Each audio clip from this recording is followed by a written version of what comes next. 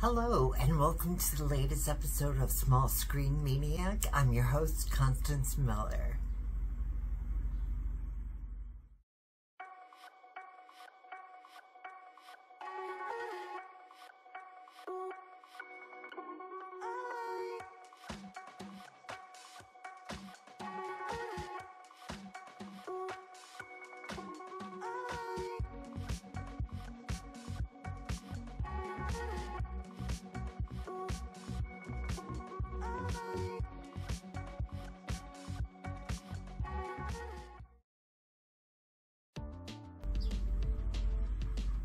I wasn't able to do a spoiler review for episode 10, so I'm going to kind of throw that in with this overview of the entire first season of X-Men 97.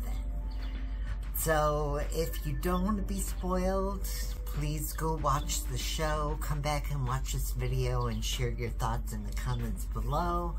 Let me know what you think and if I'm spot on with my review of each and every character in random order. There's 21 characters to cover, so this is going to take a little time. Grab a snack.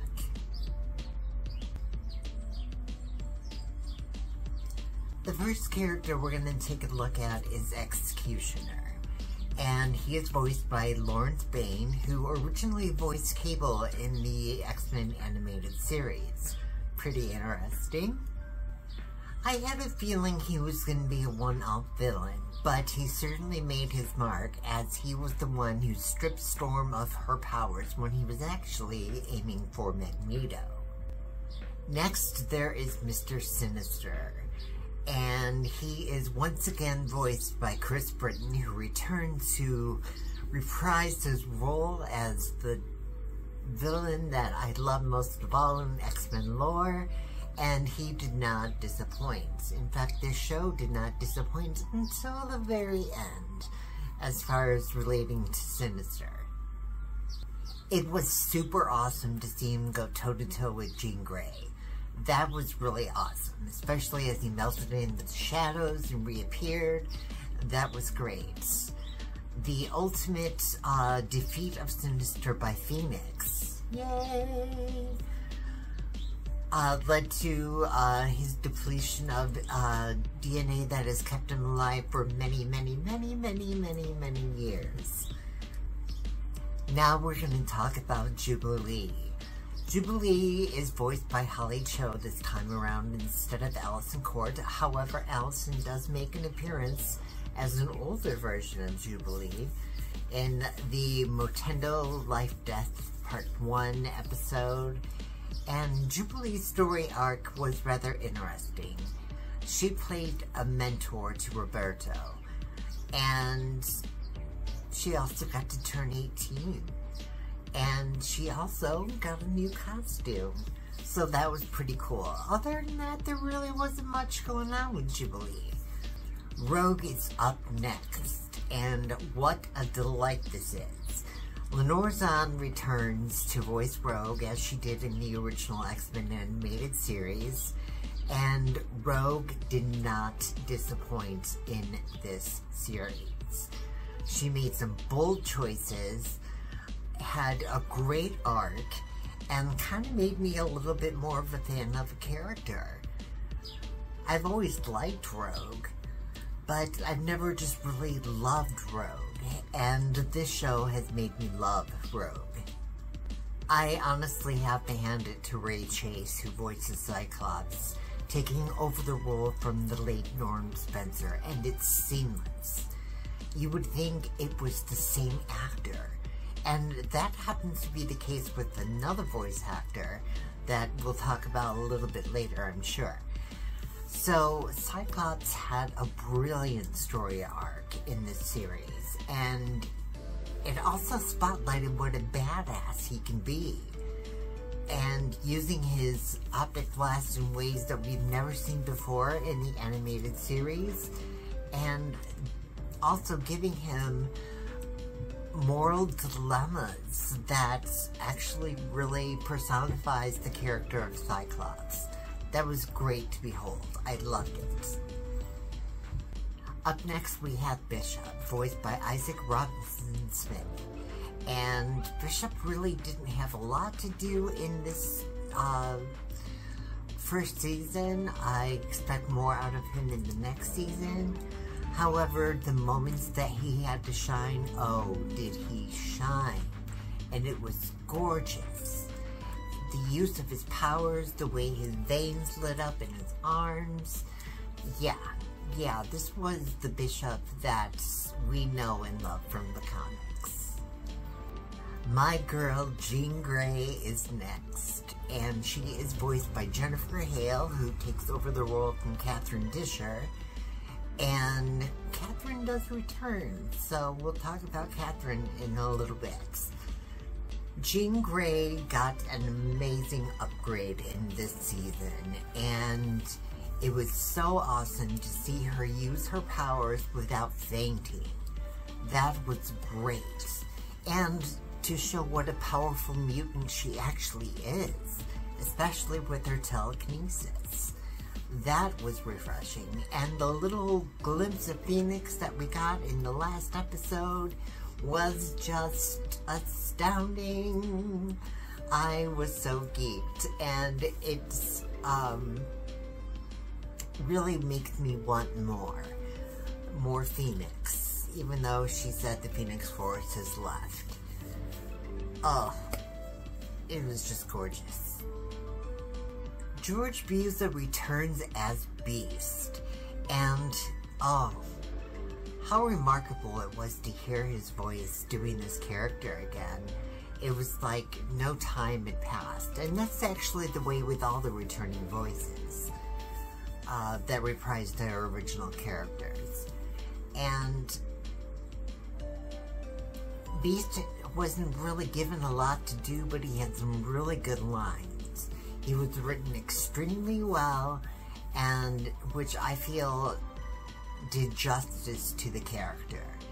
And I hope we get to see more of him going into battle like we did this season, and yes, more Beast, please. I actually like spoilers. Don't get me wrong. But I really avoided spoilers for this series because I wanted to be surprised. I wanted to figure things out. And I did figure out that Bastion was going to be the big bad of this season. And I was elated when I was right. It was great. Oh, and the fact that he's voiced by Theo James is just mind-blowing. And he did such a good job with this character, bringing him to life. He hasn't been a part of any X-Men media before this. So this is our first chance to see Bastion in actual action, and it did not disappoint. And while I feel that he could have been a bit of a bigger threat than what he was still pretty awesome as the big bad. So kudos, Theo James. Good job on that. That Banff sequence was glorious. It was beyond words. And to have Nightcrawler and the original voice, Adrian Huff, back was such a great touch. And aside the Banff, seeing him wield 3 swords, one with using his tail, how could you not love that? And it was really nice that even though my spirituality isn't in the Christian faith, I'd still respect it. And to see how deep that Nightcrawler is in his faith and how that was portrayed was really amazing. And I hope we get lots more Nightcrawler in season 2. Because this show needs it. And not because of, in a bad way. This show needs Nightcrawler. Just period.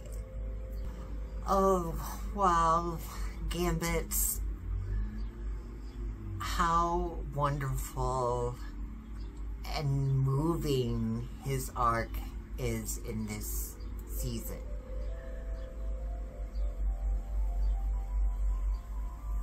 AJ Locascio took over the role from Chris Potter, even though Chris Potter returns. And that was another seamless performance. Like, had you told me that Chris Potter was still doing the voice of Gambit, I would have said, yeah, I could tell. But it wasn't. And that was great. And as with most other characters, you got to see Gambit in action in ways that you haven't seen except for in the comics. And that was glorious. I'm using that word a lot. My adjective vocabulary is really stumbling right now, but this is what happens when you don't script things. And of course, we have to talk about his death scene and how touching that was, how surprising it was. I remember gasping when he got stabbed in the side. And I thought for sure that he would survive, but he lit up that Mega Sentinel, or whatever they're calling it, and allowed it to explode with him in the blast. And oh, not since Jean Grey and her sacrifices in the comics have I felt such pain and grief and surprise and awe at the fact that this show went there. This show went there. Now, rumor has it he might come back, depending on what happens with Apocalypse. I really, aside the fact that I want AJ Locascio to still have work, I want Gambit's death to resonate permanently. And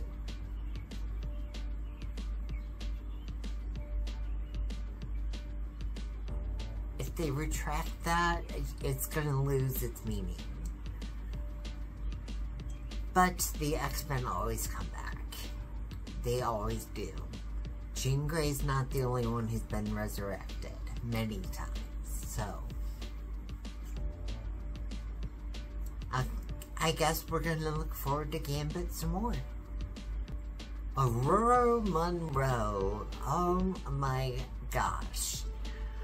I loved this interpretation of Storm. It was exactly where she needed to be, although I feel she was sidelined quite a bit, but the moments that she got were epic. And Alison Seeley Smith returns as the voice of Storm. She was not the original voice of Storm. Ione Morris was. But Alison eventually took over and then redubbed some of the earlier episodes of X-Men, the animated series. Even though I think on the DVDs and maybe on Disney Plus, the original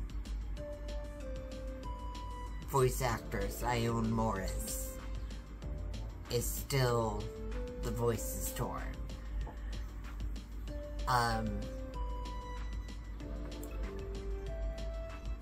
I have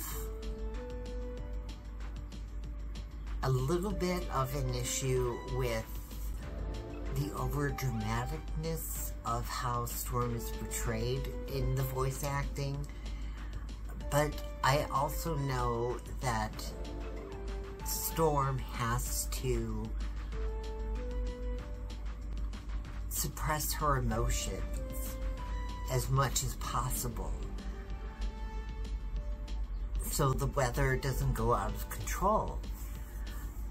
And to that degree, Allison is brilliant. Because when she is over dramatic, that is when chaos erupts in the skies. And it's a great touch. It really is.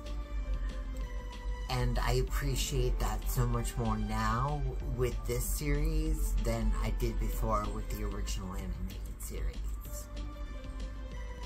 We finally get some definition to Cable. And Cable is now being voiced by Chris Potter, who previously voiced Gambit in the original animated series. And, well, he's not Lawrence Bane. Cable wasn't really all that developed in the animated series to begin with, and now we get a little bit of depth. And we get some characterization involved with Cable. And it's complicated. It's horribly complicated, but it's going to get fleshed out in season 2. I am so excited that they're taking on that storyline. The Adventures of Cyclops and Phoenix. Well, except it will be Cyclops and Jean Grey. Unless she decides she wants to go by Phoenix, even if she doesn't have the Phoenix Force anymore. But this isn't about Jean, it's about Cable. And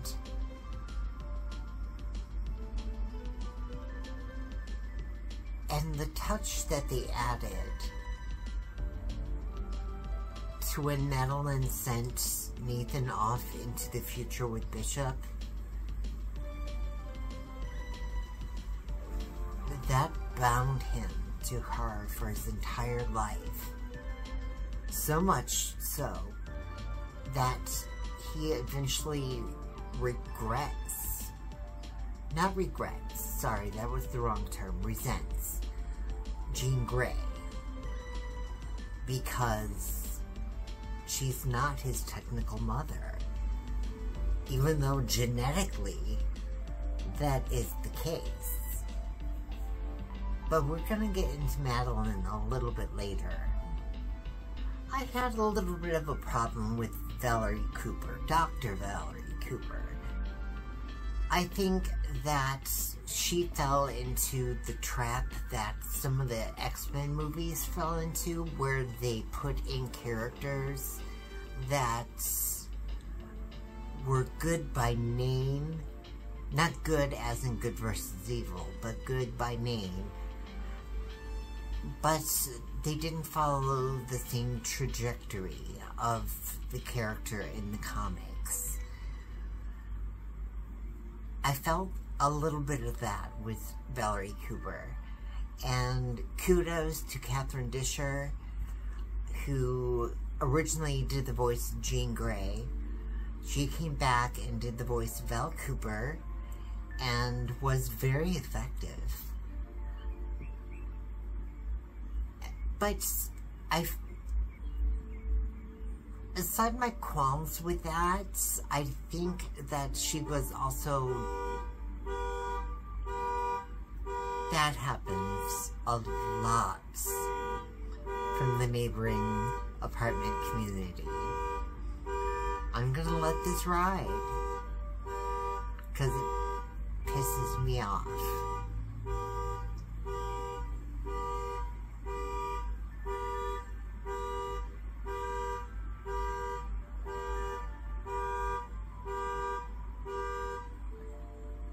Thank you. So back to my train of thought.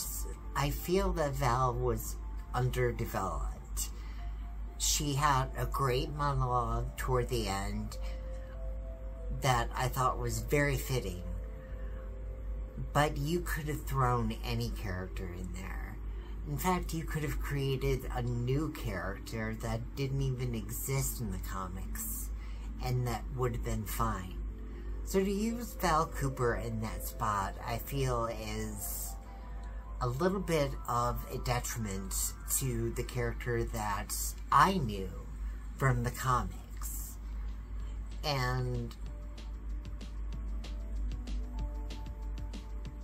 yeah, that's where I stand on that. Lilandra, oh, Charles Xavier's love. I found her to be a toxic bitch. And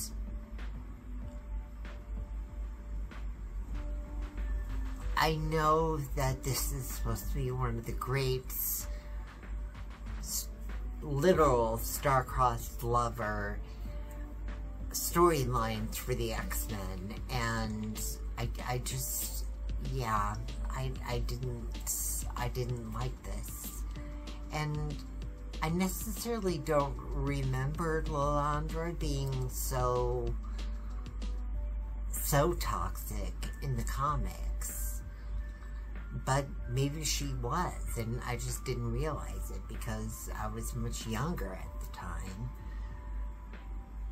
So yeah, maybe this sheds new light on the character of Lilandra, and maybe I shouldn't really be on her side. Guy Augustini voices Roberto, also known as Sunspots, and it was a very interesting choice to include Sunspot in the series as the point of view character that Jubilee was in the original. And the fact that Jubilee basically gets to mentor him is pretty decent. I was not enthused or enthralled by the storyline. I think it hammers home the ideals of the X-Men, what they stand for, what they're fighting against. I felt that, but maybe because I've been a fan for so long that I already know that. So that's why he's a point of view character, is to throw out those ideals. And so I hope that even though he had a really good plot twist during the last 3 episodes,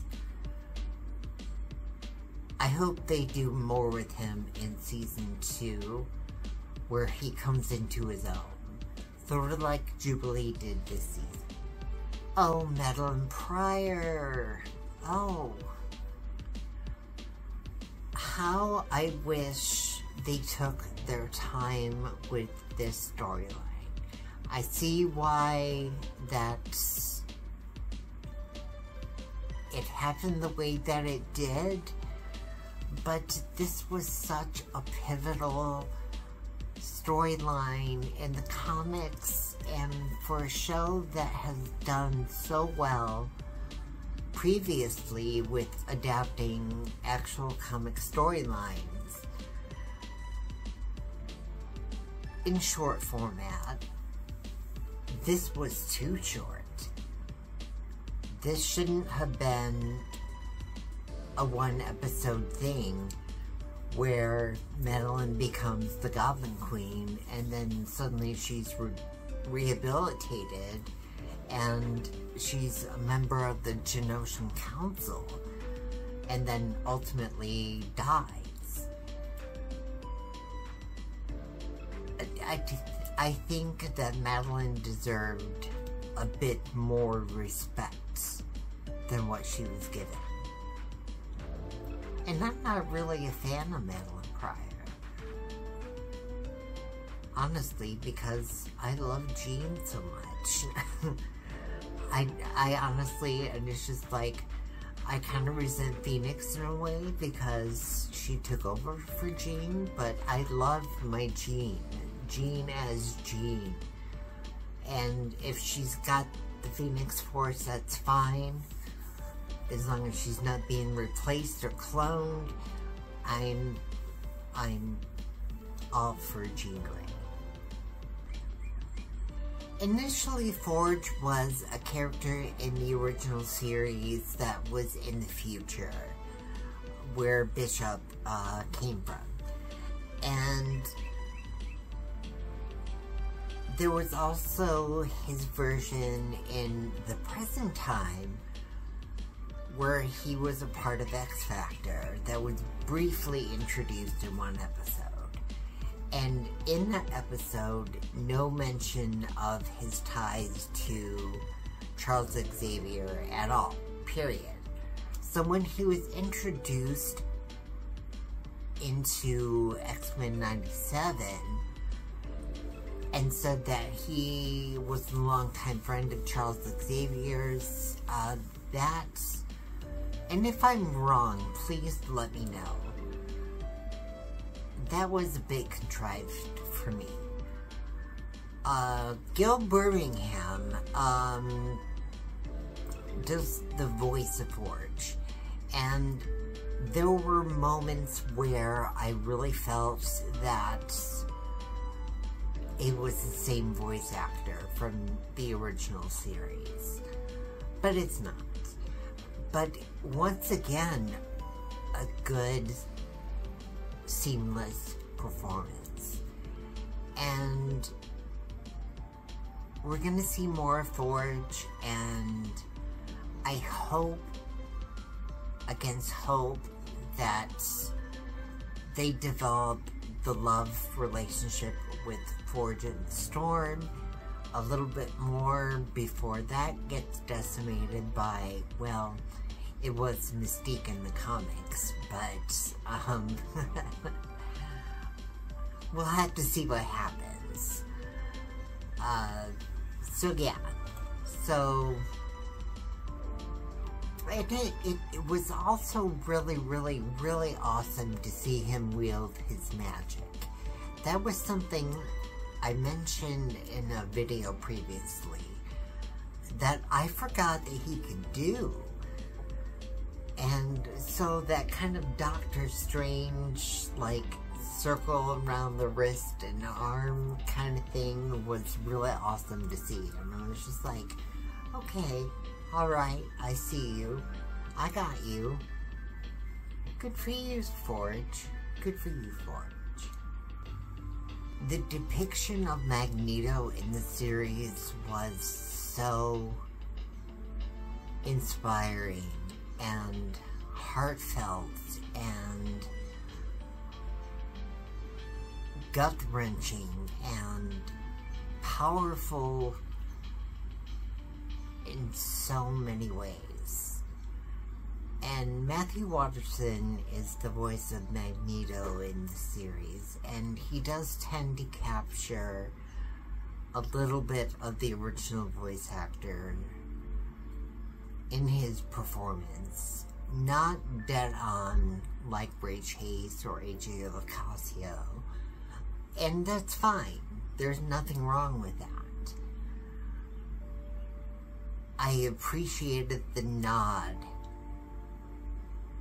for what it is. And wow. You would think that with the X-Men movies over the years, it's been 20 some odd years, that you think that you couldn't learn anything more about Magneto. And it turns out you can. And this show delivered it. It was brilliant. It's really weird that Magneto and Professor X ended up being toward the end of this sort of random review of the show.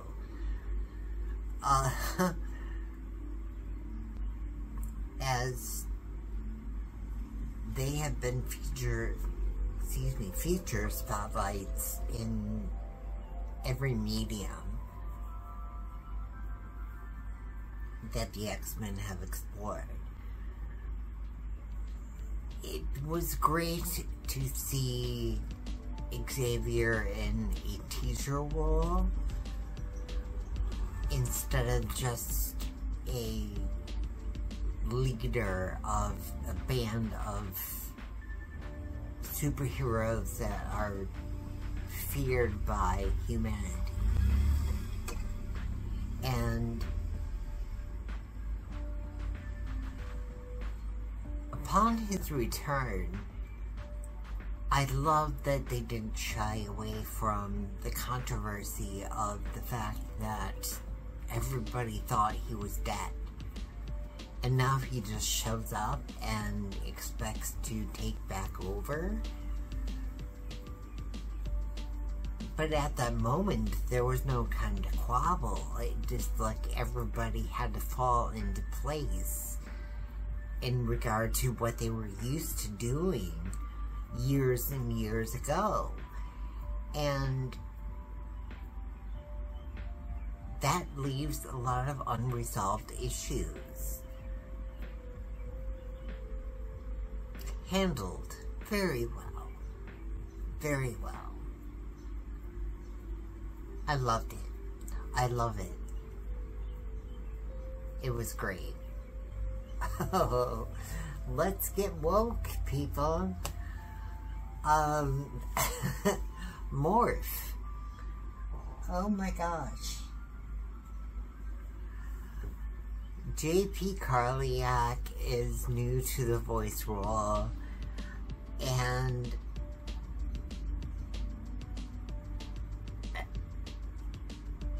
there's so much like outside commentary that I could talk about with this that I'm not going to discuss because I've already discussed it in a previous video versus another YouTuber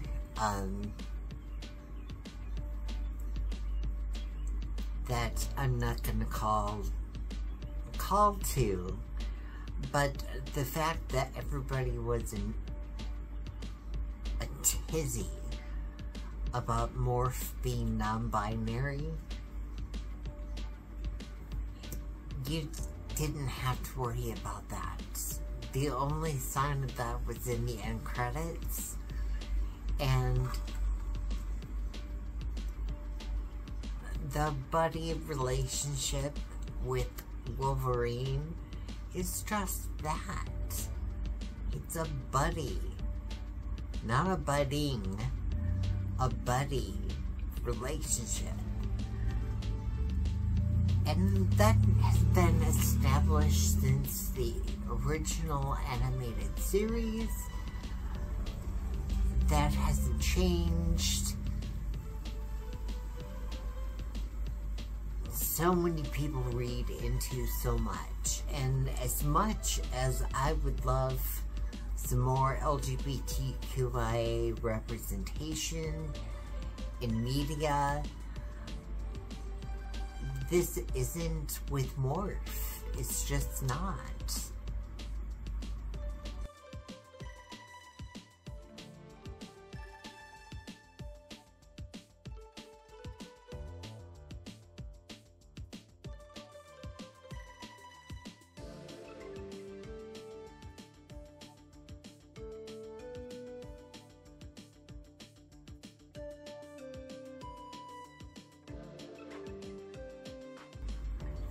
So tell me what you think in the comments below. I'm really interested to hear what people who have watched this season and haven't witnessed the original series that all have to say. And also, I want to hear from people who watched the original series when it aired or before X-Men 97 came out, and and have to say about it as well. It's a great topic of discussion. It's going to be beautiful. I just want to hear it. I want to hear all the good stuff. So thank you so much for watching. Don't forget to hit like and subscribe. And hit that notification bell if you want to be notified whenever Red and Slim Productions uploads the video. And as always, love and light to you all. See how I do that in there? It's on purpose. It always has been on purpose.